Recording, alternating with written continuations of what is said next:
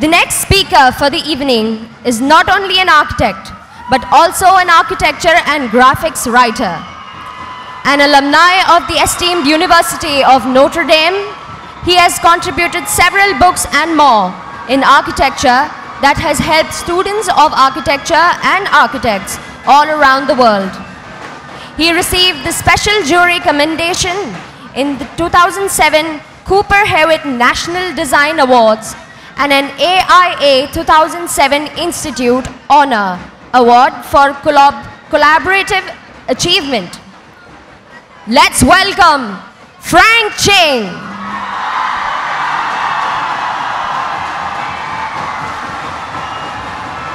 All right. Okay. We're running a little bit behind schedule, so I first want to thank the school here and Sahir for inviting me to this conference and enabled me to visit India for the second time.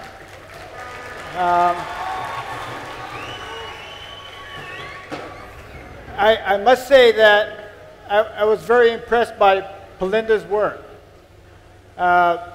And to see actual projects in color is pretty impressive. And it brings to mind something I should point out that I wasn't planning on saying, but I should tell you this. That our goal here, of course, is the built architecture, the built environment. That's our goal. What I'm going to talk about is really a means to that end, not the end in itself. It is only the means to an end. And what I want to share with you today is my personal way of looking at drawing. I have had a very varied career. I served in the military. I worked in an office. I've been licensed. I've done projects by hand. I've taught. I've published books. Now I'm even giving a lecture. But what's central to all of that, what I've done over the years, has been drawing. That is my identity, is the drawing. So, it's weird. Okay, so,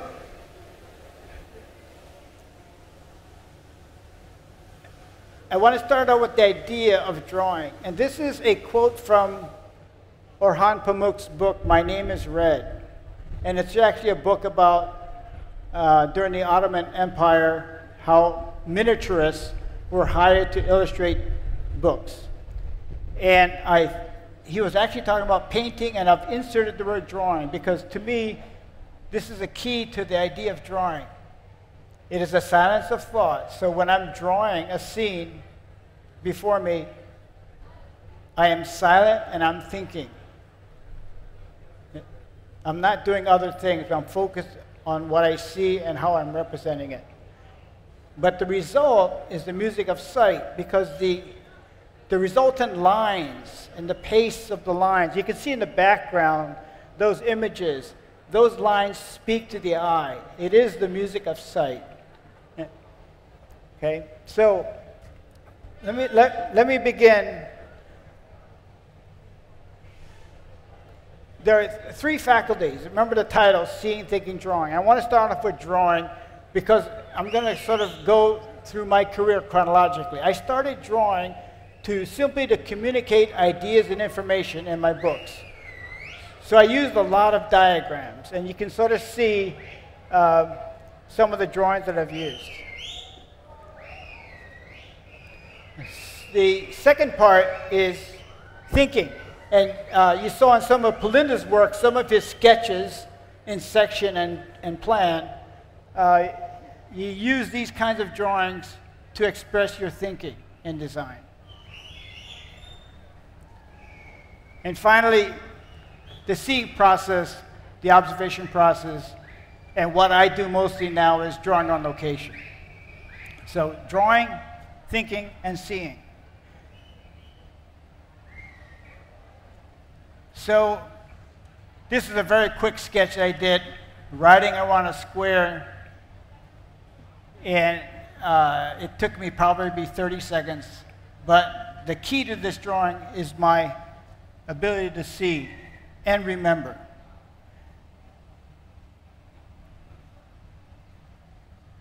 These drawings represent not just what I've seen, but my interpretation of what I've seen. So in visiting this ancestral hall in China, I was trying to represent and plan, and three-dimensionally, the form of the spaces, the form of the roof, and the courtyard is being defined by that. So even if you're drawing on location, you could be thinking about these views. And then drawing is the result. This was actually done on a napkin. It's still elongated. Okay, so there's a process here that occurs. It can occur instantaneously. It can occur over a period of time. So if we start with seeing, drawing on location, our eyes take in information, we don't see only with our eyes. If two of us are standing next to each other looking at the same scene, we don't necessarily see the same thing, or see the same thing in the same way. Our seeing, the visual information we take in, has to be interpreted by our mind. That's all part of the visual system. And then the drawing is to simply make what we see and observe and think about visible. Okay? So drawing on location, this process is we see, we interpret, we draw. We see, we interpret, we draw. Over and over again. In design, we start here with the thinking. We have ideas in the head. We can evaluate, we analyze, we contemplate. So the process begins with the thoughts in our head. We draw them or model them to make them visible so we can act on them, and that's where the seeing part comes in. We make them visible, we can see them, others can see them, and so that's where the communication comes in. So the process can start here with the thinking in design. When the process starts with drawing, we're in another mode of communication. We're using drawings to convey thoughts and ideas to others, okay? So we draw, other people see what you've drawn, they interpret your drawings in a certain way, okay? So because we're dealing with architecture, urban design, the built environment, this is the issue for us, and for me especially, is that it's not, we think of drawing as a manual skill, the hand and the eye. But it involves seeing and thinking. Most critically, how do we convey three-dimensional information on a two-dimensional surface? So when we're drawing on paper, we're drawing on a two-dimensional surface. Even if we model it on the computer, the monitor itself is two-dimensional. So the three dimensions we see is pure illusion. They're all just visual illusions. So even as we rotate the model on the computer, it's illusionary. Okay? So this is the problem we face. Whether we draw by hand or on the computer, how do we adequately convey three-dimensional information on a two-dimensional surface? And of course, we then have drawing as a language. Of course, in the old days, when I was going to school, it was sort of plans, section, elevations, and then finally the perspective view. Today, with the computer, we tend to start with the perceptual views, perspective views, and then we may end up cutting sections and plans. So it's the reverse. But it's nevertheless, it's conveying three-dimensional information on a two-dimensional surface. I started drawing simply to communicate ideas and information. So you can see the drawings on the left are done by hand, pencil, on paper, And on the right, I'm using the same ideas, diagrammatic ideas, but now I'm using a computer, but the same intentions occur. So in this case, I draw, you see, and you interpret. So that's the mode of communication.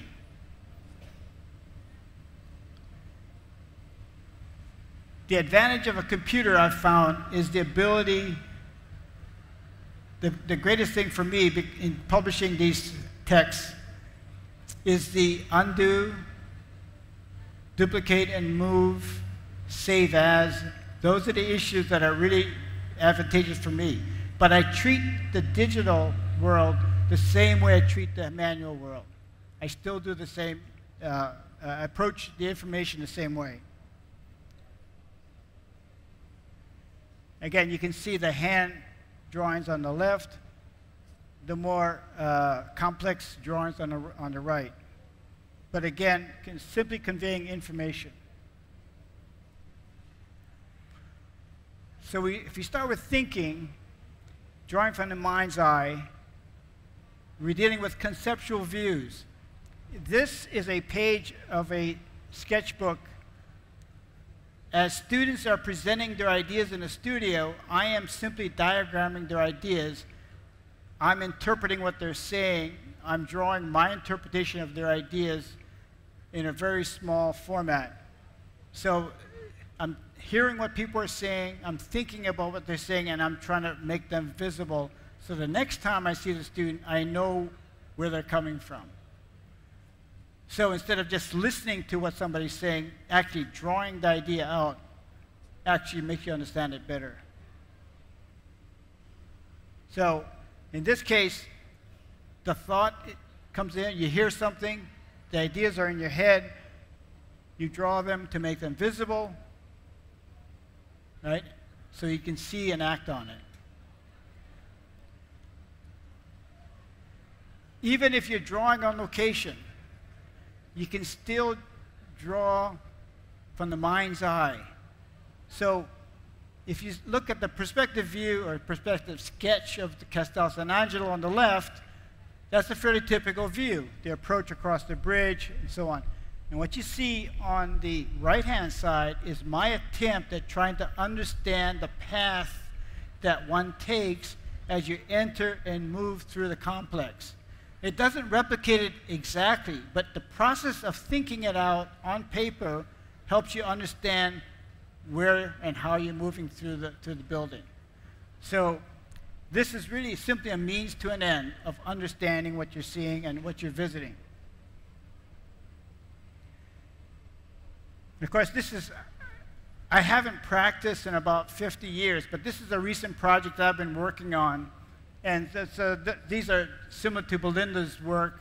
These are some of my own drawings studying different aspects of the project. It's small scale, so fairly typical, even though you will have to admit that in terms of design, development, design documentation, and so on, the computer is indispensable, completely indispensable.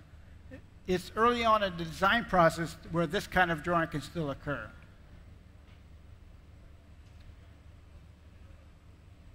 So this is what I focus on now, which is simply drawing on location. So you see, you take in information, you interpret it, and you draw it out. And the reasons. The first thing is drawing to notice. So instead of taking a photograph, if you stop in a place and you attempt to draw it, the time you spend drawing it should make you aware of things that you normally wouldn't be aware of. So the purpose of drawing is to notice things. Secondly, drawing to understand. I've already showed you the example with Castel San Angelo. This is St. Ivo, where instead of in addition to the perspective view, I'm looking at the plan geometry, and I'm looking at its position at the end of a courtyard, which you normally don't think about or see, is that it's actually at the end of a courtyard space. And then, of course, drawing to remember. And here, what I'm simply going to do is document. Now, I'm going to tell you my age by telling you that I went to school in the 60s. All right, I went to school in the 60s. And I didn't really start drawing this way until 1990 when I had the opportunity to spend a month in Japan. And what I did was I gave myself the task of doing one drawing each day, minimum. Okay, so this is one of them.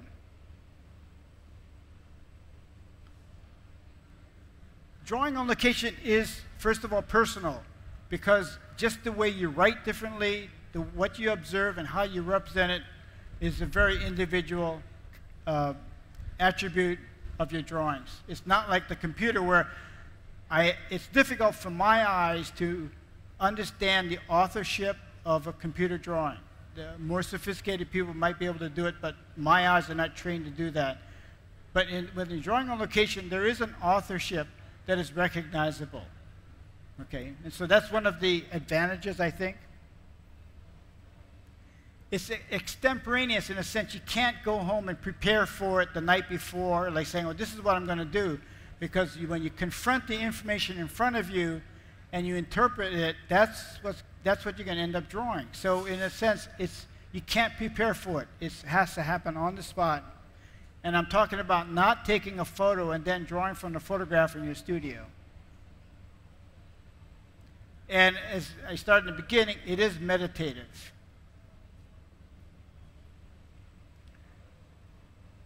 So I did this drawing on the left, 1990, and then later, I was looking at Hiroshige's block prints. I discovered this view of the same temple, slightly different point of view. I always found it interesting that, how many years apart, 150 years apart, these two views of the temple occurred.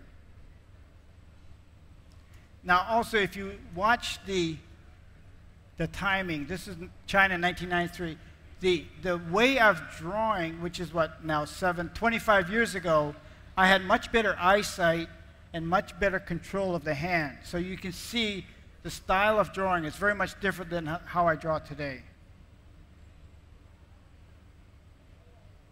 So the drawing on the left is a drawing that I did as a student of the Spanish Steps. The drawing on the right is what I did in 2000, and I simply merged it. This view is similar, the approach is similar, but the tool was different.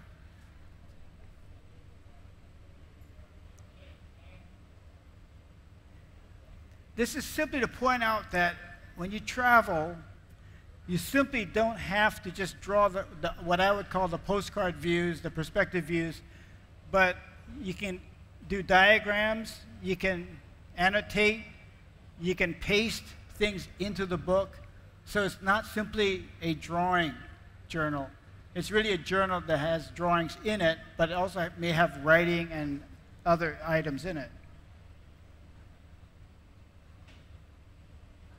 This is the Campo de Fiori. My apartment was just beyond the statue of Bruno, overlooking the Campo.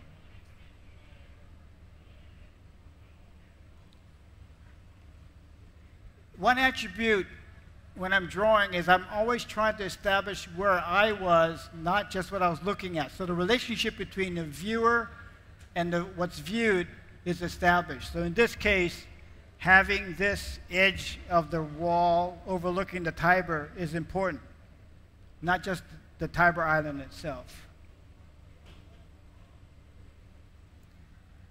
The typical view here, of course, is as you approach the Cappadocia, you go up the series of steps and you look at the statue, and then you see the buildings on both sides.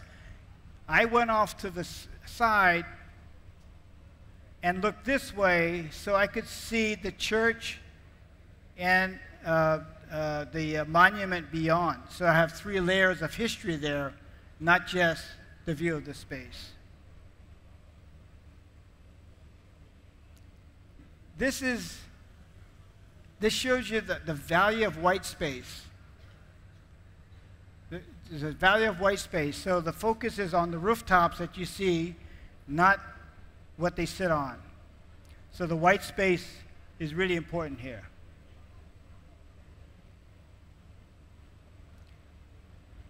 I often draw maps. I draw views of the ferry, and then arriving in Como, I drew the cathedral, and the three drawings sort of merge into each other.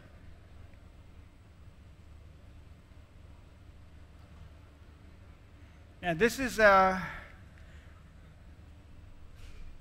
drawing of Via Giulia. And it looks fairly detailed. And what I'm going to do is I'm going to blow a portion of it up.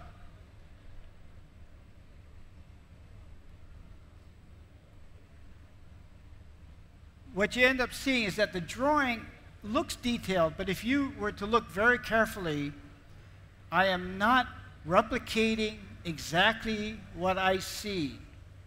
I'm not drawing every molding. I'm not drawing every capital. What I'm doing is, with the strokes, suggesting, so that when you look at it, you know what I drew because it suggests to you what the identity is. That is, to me, the magic of drawing, hand drawing, freehand drawing, is that ability to suggest without replicating. In some ways, it's efficient. It is an exercise in abstraction.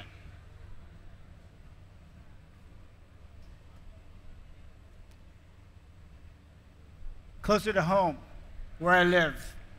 So this is another example of pinpointing where I was standing, not just what I was looking at. So the street signs, I always try to put in street signs, fire hydrants, things of that nature that contribute to the scene.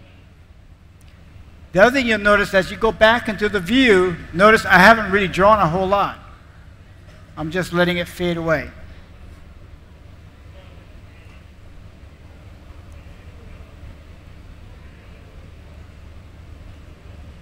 You'll also notice now, if you contrast the drawings from the 90s, these drawings are getting a little bit looser.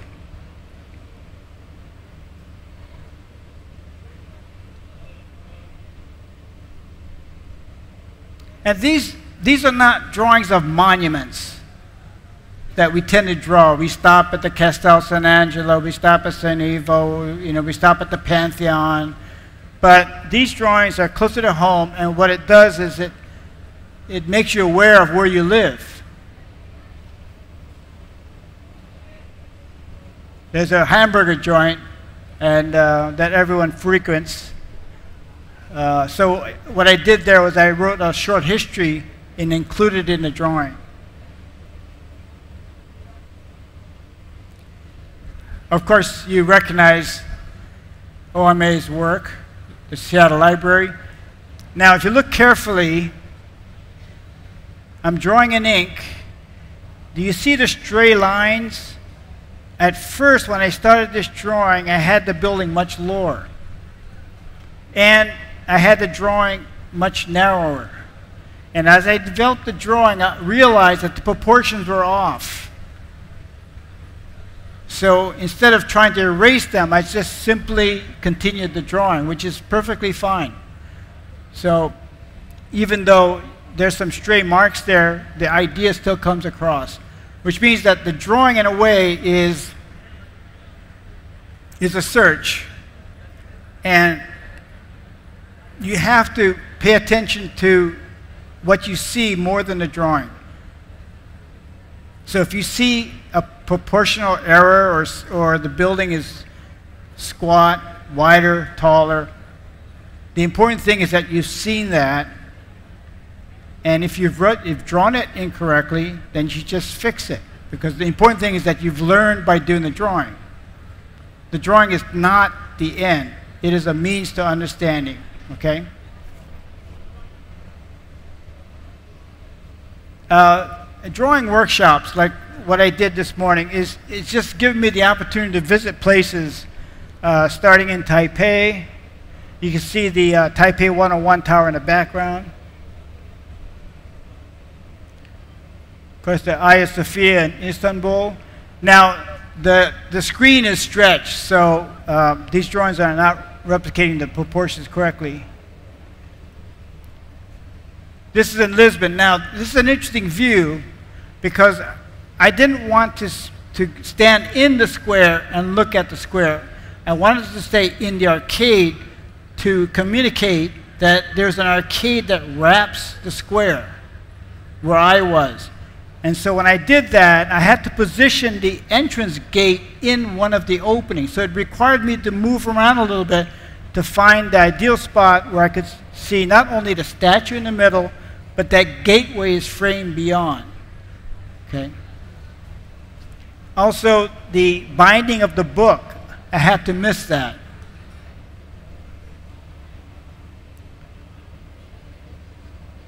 This is a very quick sketch, layered in space. You can see how, in a sense, it's messy here. It's not as precise as when I was younger. But the feel of the place is still there. The reason there's all that white space on the bottom, because there was a huge truck in front of it that I didn't want to draw.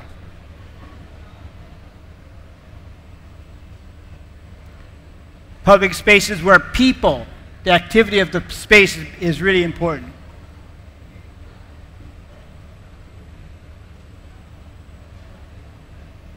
Mexico. So there, to supplement the drawing, I drew a detail of a statue that's way in the corner, and then I glued in the admission ticket to the museum.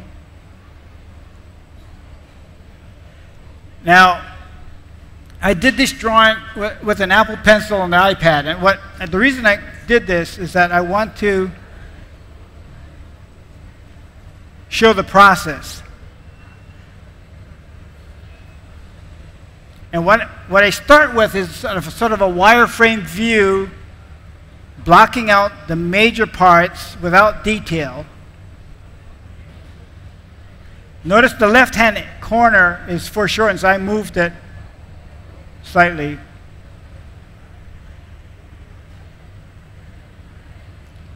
And at a certain point, then I begin to add the detail and the values. And I tend to work outside in, from the edges in. Some people work inside out. I tend to define the context and then the details within it.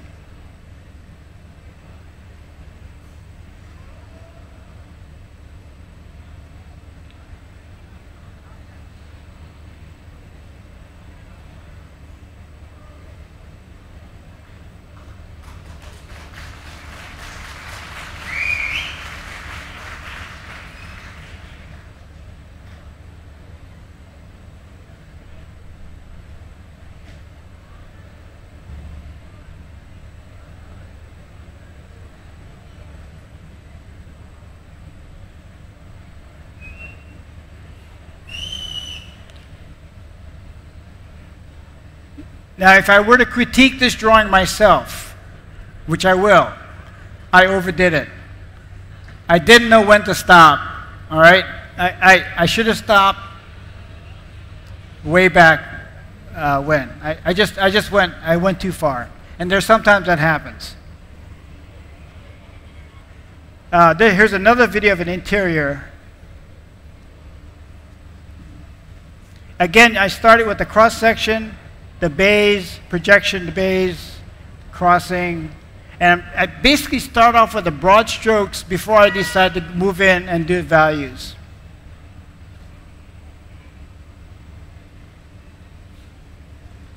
Notice how I moved that lantern on the left, that lamp, to the further left because the original position was wrong. And so I just ignored that.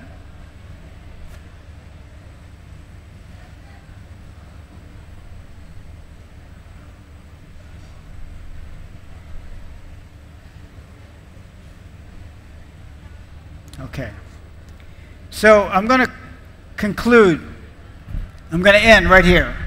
And up to this point, all the latter slides have been drawing on location from direct observation.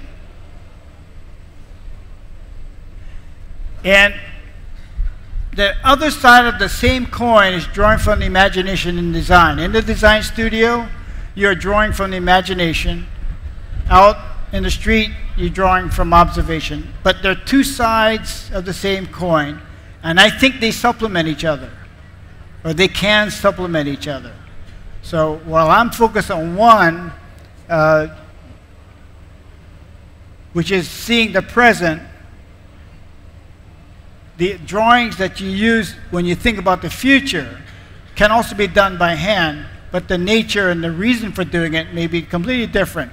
But I think one can supplement and complement the other. And so that's what I want to leave with you, is that drawing on location is, to my mind, something that's still, I would encourage, especially students as they travel, is to document their travels with drawings, diagrams, and so on, simply to get you to think more about what you're experiencing and what you're seeing. Not simply taking photographs, and photographs are fine, but if you have the time, draw what you're experiencing as much as possible. I want to say thank you, and certainly be happy to get any questions, okay? Thank you for enlightening us. I have a question to ask. My question is, what do you think are the pitfalls or the demerits of thinking versus seeing, and which one do you prefer? So, okay. Drawing from thought as compared to drawing on location. But as I ended by saying that they complement each other. But of course they do. I don't disagree with that. But then, what do you think are certain contrasting features of these two processes? Well, okay, first I should go back. You know, if what we see, our eyes receive in light, color, patterns, light and dark, so on. And our mind is interpreting that information. So there's thinking involved in drawing on location. Yeah. Okay, so I don't want to separate seeing and thinking. They go together, all right? Seeing is simply taking in information, but our mind has to interpret it. There's a saying that the eye is blind to what the mind does not see. Okay? Now, as far as both, when I developed the drawing course, I devoted the first half to drawing from observation. Yes. The real environment, and how you can represent that environment using the different elements of the language. You know, of course, orthographic projection, there's paraline views, there are perspective views. They all represent the same place. Yeah. And the drawings are just different ways of viewing that. Again, the drawings are just a means to an end. A digital model is another way. A physical model is another way. But we're all trying to represent either a place that exists or a place that you're thinking about building. All right, yeah. Okay? So what you are trying to say is, as seeing can be part of the thinking, rather the thinking can be part of the seeing when we take in information and then we put it on paper on location. I'm guessing thinking is part of seeing as well. Absolutely. And in design, the thought comes to your head, but unless you can put it on paper or build a model on the computer, you cannot act on it. Yeah. And others cannot see what you're thinking. And that's where the language comes in. There's, I would call conceptual views, which is the traditional plan, section, elevation, which we don't see the world that way. It's a conceptual map. And then there are the perspective views, which are more perceptual in nature. They can distort, they can lie, and so on and so forth. In a strange way, a perspective view is dynamic, right? It has all these converging lines, but it's extremely static. How would you propose that? You understand, a perspective is extremely static.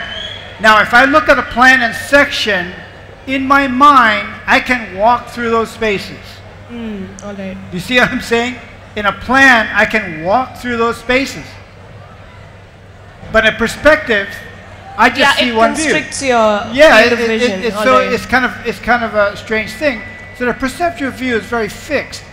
And so I don't want to discount any of the views, perspectives versus orthographic projection, but I think you need to use both. All right. Right? Yeah. Thank you very much, sir.